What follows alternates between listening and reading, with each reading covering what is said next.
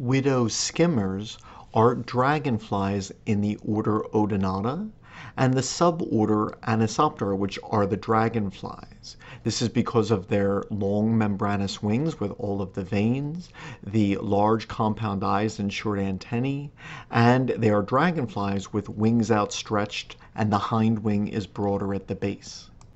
The skimmer dragonflies represent the family Libellulidae. This is the largest family of dragonflies.